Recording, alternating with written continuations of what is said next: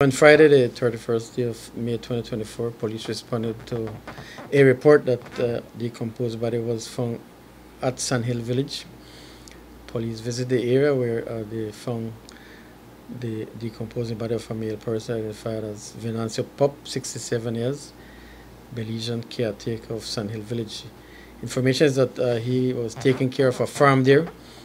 He was last seen 2 days prior to that riding a bicycle, and thereafter his body was found. We are awaiting a post-mortem examination at this time. From the outside, is there any signs of? There are no signs of any injuries on him now.